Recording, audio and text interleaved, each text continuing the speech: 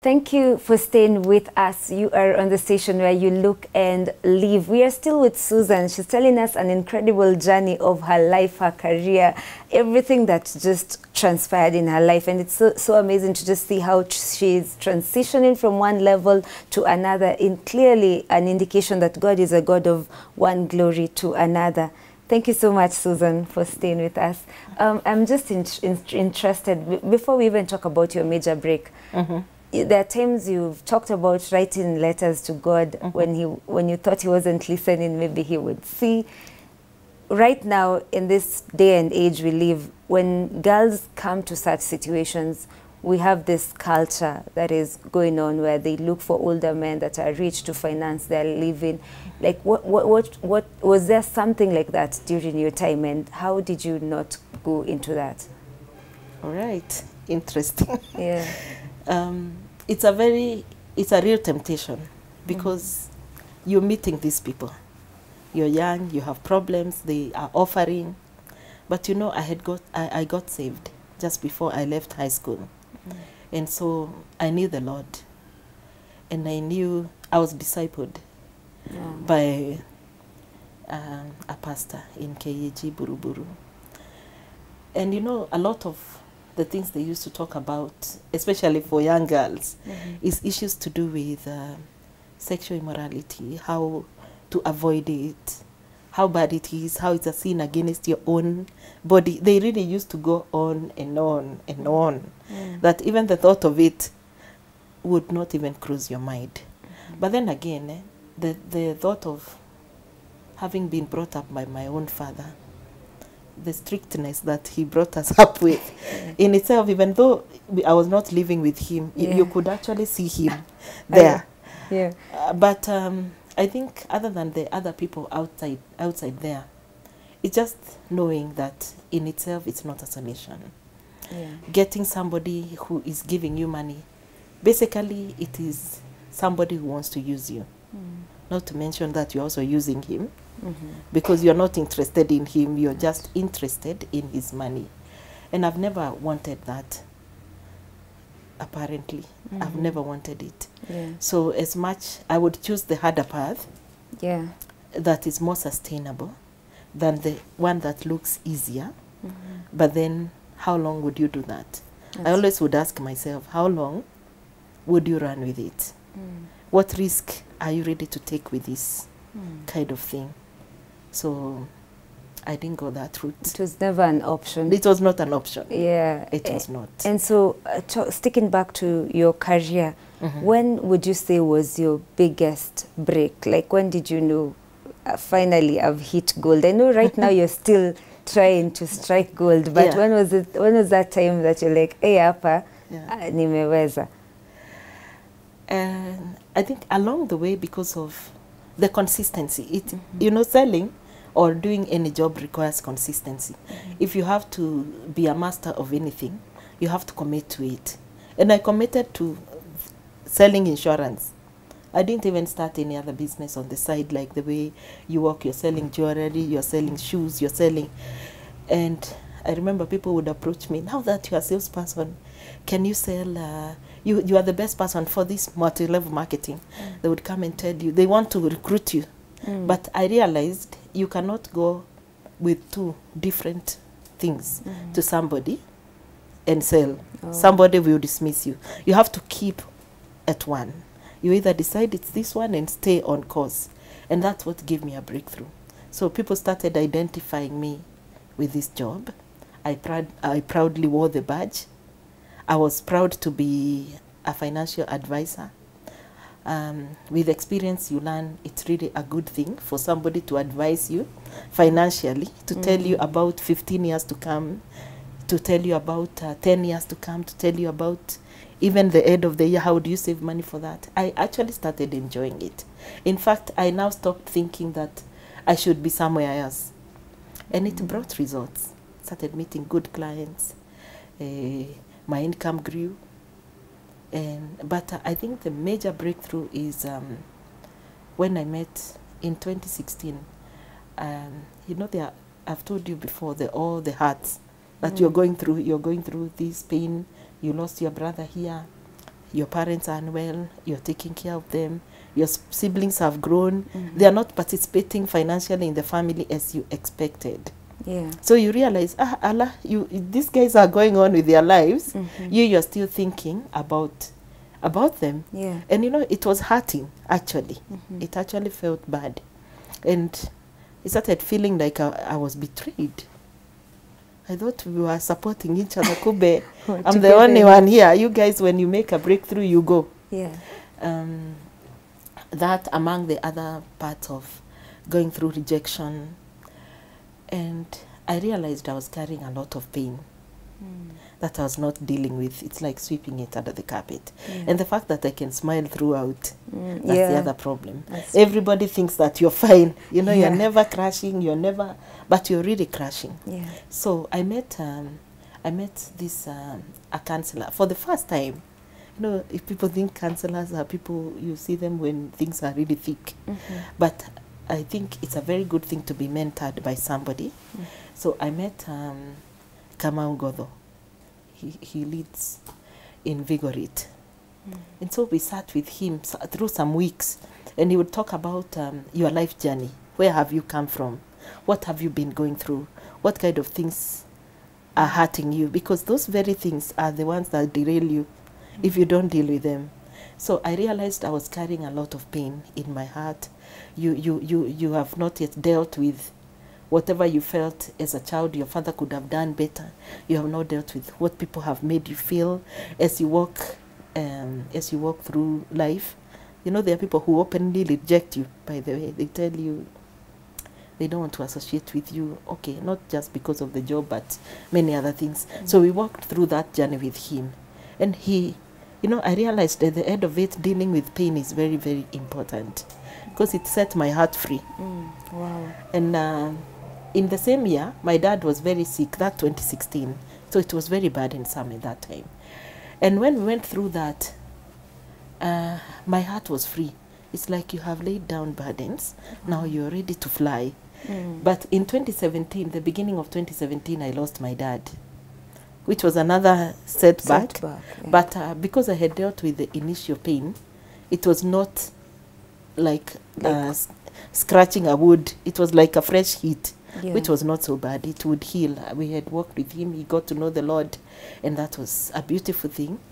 And I was able to, of course, you keep dealing with it, but I've been able to deal with it. But 2017, I had now a desire to get to the top. I was like, I'm comfortable here, but why can't I be at the top? One of my clients actually asked me. He's a renowned cardiologist. I went to see him, and he told me he was looking at the newspaper, and there were names of the people who had won the awards. And he asked, by the way, Susan, how come I've not seen your name in this paper? I was like, it was there, but it's a picture that was not there. I was like, why aren't you number one? Wow. What does the number one have that you don't have? Remember, this is your client. So how do you explain to him all these things? And he left because he's busy. And it left me thinking, why, by the way, why wasn't I number one? By the way, what does number one have that I don't have? And I went out there and said, I'm going to give it my all. And I give it my all. In 2017, I really improved. But the major breakthrough was 2018. I got to be among the very top in the industry. Wow. We were featured in the newspaper. Wow. Congratulations. I got a chance to lead a team. And it's good to be a mentor to others. I was mentored, now I mentor. Wow. And that is where we are. Wow. That's really, wow. Yeah, so if you look at the newspaper, the Association of Kenya Insurance Run, you will see my name. And your picture. And my picture. in this year awards. Wow. So gearing to still do, there's always room for improvement. That's true. And I say, for his glory, I will do anything. Amen. If it means crossing the river, I will cross it. Powerful. If he is glorified, I will do it. Amen. Amen. And such are the testimonies we want when our people, Christians, are up there leading the pack. That's true. For the glory of God. And Amen. and Susan, as you're talking, there's probably someone that is watching us today, and probably they're at a place where maybe they missed uni, like you said, by a point, or maybe they can't be able to afford probably completely school fees for university, and so they're struggling, and their earnings are like you said, you're in a skew where you're using someone else's, or they're actually living in people's homes, or they need to move out. What would you tell someone like that? How consistent should they be? I think what I would tell someone, like I always say, the problem in Kenya is not unemployment. And, you know, the politicians will always run that for their advantage. The truth of the matter is that there is always work. Jobs may be less, but work is always there. And that is what Jesus said. The harvest is ripe, the workers are few. It applies across the board, whether in the church to witness to the non-believers, or in the workplace, the people to work. The people with jobs are many. The people who want a job are many. People who want to work are few. And that is the mindset that people need to change, because if you look at most of the companies, they will look for salespeople. But when you open that newspaper and see salespeople, you close. Yeah. And you say that is not for you. But people need to change their thinking, because work will always be there. Because somebody needs to clean your house, that is work. Yeah. Somebody needs to make your hair, that is work. Somebody needs to make to do makeup, that is work. It is not a job, but they will earn money. Somebody needs to sell, and people are always selling to you, like somebody sold to me to come to this studio. People are always selling, really. Because selling, everyone should learn to sell. Yeah. Your children are selling to you every day. Why do you buy them those things? They are selling to you. But you don't realize that you're also selling to people. It's only that when now you wear the badge of a salesperson, people are shy. But there's a lot of work to be done. In these companies, in the insurance industry, they are always looking for people to do sales. The penetration is low. The workers are few, because everyone wants a job. So how do we get jobs unless we do the major work that bring revenue? Yeah. Yes. And also maybe someone is listening to us, watching us and also listening, and they are doing insurance at the very low levels. And as you say, there's a lot of rejection that comes with the job. How do you fully fit that cap on and embrace the job? How do you do that? How were you able to do that? First of all, you need to love your job. Do not let anybody tell you that it's not a good job. You sell to yourself that job first and see whether that's the thing you want to do. If you can do that, the rest is nothing. The problem is that you listen to what everyone else is saying other than your heart. If you know that's what you need to do it with all your might. Whatever you fight to do it with all your might. So somebody needs to keep at it. Wake up early. Don't take your job lightly. Don't be the one we send with the bills to everybody. For everyone's bill, they are sending you to pay this, pay that, because you don't have to report at 8 a.m. and leave at 5. So take your job seriously. Do it with dignity. Be honest. Don't lie to customers. Don't misrepresent. Tell them the truth. And learn and be disciplined. If you're working in an organization, be disciplined. Discipline will take you where even talent will never take you. Wow. Wow.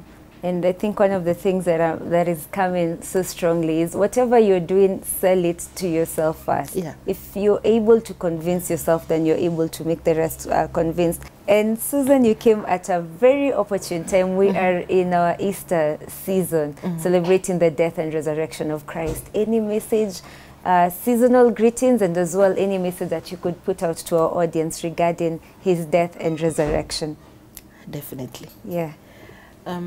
So Easter is probably, or not even probably, it is actually the greatest celebration that a Christian should consider, because if you look at what the cross is, in Numbers 21, the way the people of Israel were walking in the wilderness and they were beaten by snakes, and what they were told by Moses is, if you're beaten, look up to the bronze snake that he lifted in the wilderness, and if they looked to it, whatever venom was in their body would leave. They would now heal and they would live. And that's the message of the cross even today, because you're walking in a society where people are hurt, where people are in pain, where people have been beaten by many things. And the message of the cross is that Jesus came so that we may live.